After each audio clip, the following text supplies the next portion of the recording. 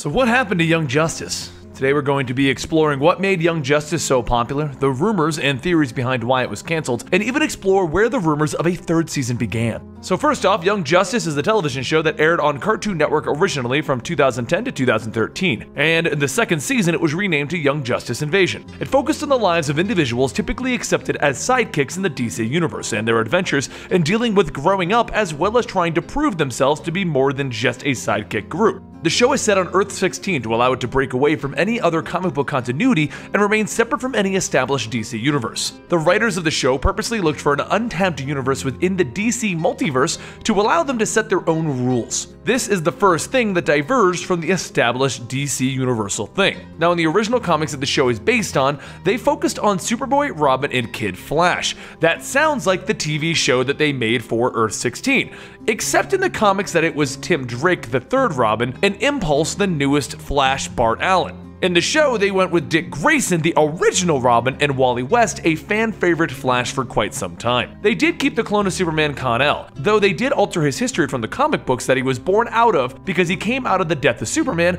and on Earth 16 that really hadn't happened. The show also created its own version of the Aqualad character, and it created Artemis. Now in the comics, the Aqualad that they used was Garth, and he does later show up in the show as a friend of the new Aqualad that they created. So does Arrowette out of costume, which is the character that Artemis was created to replace. Kaldor, the Aqualad of the show, went on to join the mainstream DC continuity in The Brightest Day, and while we haven't seen him in the New 52, he did pop up very briefly in the DC Rebirth. Artemis was brought in during the New 52, but she was murdered in her first appearance, and I'm still a little butthurt over that one. And as a funny little extra, Conan O'Brien created a character called the Flaming Sea, and the team behind the Young Justice show would place the Flaming Sea in existing reels of the show, putting him in the role of established characters reading their lines. Overall, the show was very well received, and it gained critical acclaim for its originality, mature settings, and themes. The show did so well, it amazingly beat out other Cartoon Network shows such as Adventure Time, Regular Show, and Dragon Riders of Berk, receiving around 1.9 million viewers on its Saturday time slot. So, if it was doing so well and everyone loved it and that's why it was around, what the heck happened?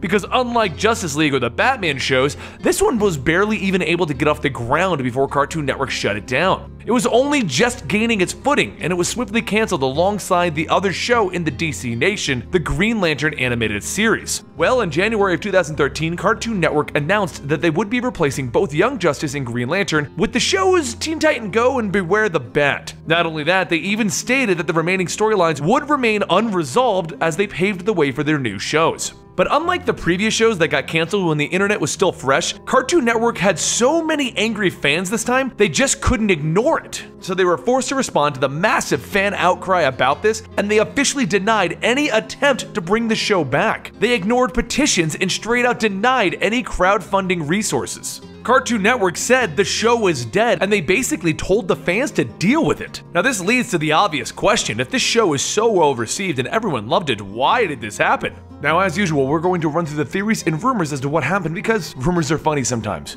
But I will say this, for the first time, the creator to a show actually responded to a few of the tweets that I sent out about the topic. Which shows, like we've all heard, Greg Weisman is still very invested in the Young Justice franchise and wants this series to come back. So I tweeted out that I found some stuff and was formulating my own theory about what happened to the Young Justice show based upon everything that we found from Paul Dini. But a follower on Twitter then tagged Greg Weisman, one of the creators and writers for the show, in the tweet quoting what he had said in the past. I responded stating that I felt that there was more involved than just toy sales, though I felt toy sales played a larger part of it. And Greg Weisman responded, simply stating that that's entirely it. It was not making the kind of money that WB wanted. He actually stated that it was immaterial if Cartoon Network even wanted to continue the series because WB didn't want to produce it any longer. That's, I guess, the answer. It legitimately is the toy sales. They weren't high enough and WB said, alright, we're done. But a lot of people like to run with the various rumors that were started by Paul Dini. So we're going to look at what those rumors were and how they got so out of control so that you can understand why it's simply just the toy sales according to Greg Weisman. Now in December of 2013, Kevin Smith sat down and had a conversation about the cancellation of Tower Prep, Young Justice, and Green Lantern. Here's the kicker though. Paul Dini wasn't actually on Young Justice or Green Lantern. He was obviously involved with DC and its productions, as he was a part of the Batman series and various single episodes of various shows along with the comic books that tied into them. He is the one that made the statement that network executives did not want girls watching shows because they felt that girls didn't buy the toys. This led to a bunch of rumors that came out of this, some of which were true and some of which weren't, and the whole thing got blown way out of proportion. So what Paul Dini was actually responding to was Kevin Smith asking his opinions on the cancellation of Young Justice, as it was similar in tone and style to his last work, Batman Beyond, when he was a part of the projects back in 2005. He stated that there was a recent trend in superhero cartoons where the networks felt that they were getting too old and they wanted to aim the shows for a younger audience, making them funnier. The network wanted to go after the young boy crowd with goofy random humor like Adventure Time and Regular Show. Now this would make sense, except one of the shows that replaced the Green Lantern and Young Justice block was Beware the Bat.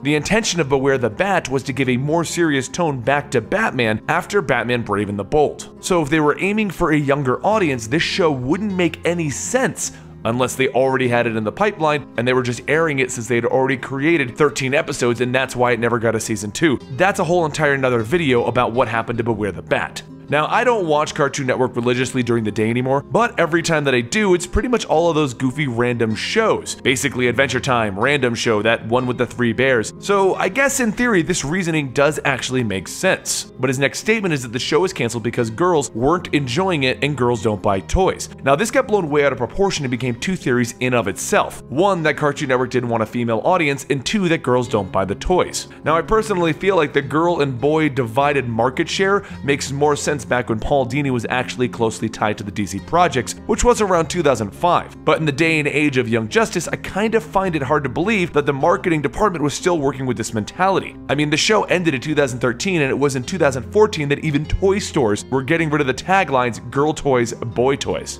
So basically, a lot of what Paul Dini had actually said was actually aimed towards Tower Prep and his previous experiences in DC shows, but he wasn't actually on Young Justice or Green Lantern. And since we have Greg Weisman responding to questions about it, basically stating that it was in fact a toy thing, and it was in fact a situation where WB didn't make enough money, that's it. We pretty much have answered the question of what happened to Young Justice. So I'm sorry if the what happened to Young Justice section is a little bit shorter than usual. We don't normally get actual answers from individuals. Now let's go on to the last question that you all want to know. Season 3, where? Now keep in mind, this is all the information out there as of October 24th when I'm writing this. If they come out and announce on 25th that there will be a Season 3, then this is already out of date. So anyway, the rumor that we were going to get a Season 3 started with the release of the first 2 seasons on Netflix. Greg Weisman, one of the creators and writers for the show, sent out a tweet telling everyone to purchase the Blu-ray and watch the show. If they do, there would be a chance that we could get a Season 3. This started the rumor mill that Netflix was shopping the idea of purchasing a 3rd season based on the streaming numbers. Individuals related to the project were then questioned about this, and they all stated that they would love to come back to the show, which got the wheels going even further. Since this show was only canceled 3 years ago, it's very possible to get the same individuals involved in the project and have them all come back, unlike something like Teen Titans that was shut down over 10 years ago now.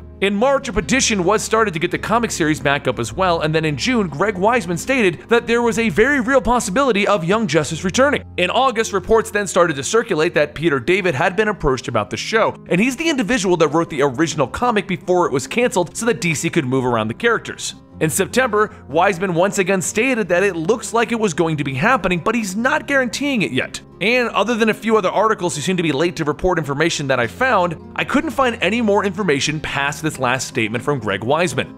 So what do you think? Out of all the reasons listed, why do you think it was canceled? Do you have your own theories? And would you watch a Season 3 if it became a real thing? I'm Benny for Comicstorian, and if you want to hear your favorite comic books read dramatically, don't forget to subscribe to this channel. Let me know in the comments down below what television series you want me to cover next. I was thinking about going into why Spectacular Spider-Man was canceled. What do you guys want to hear about? And don't forget to follow me on Twitter and Instagram at Comicstorian. I'll see you next time right here.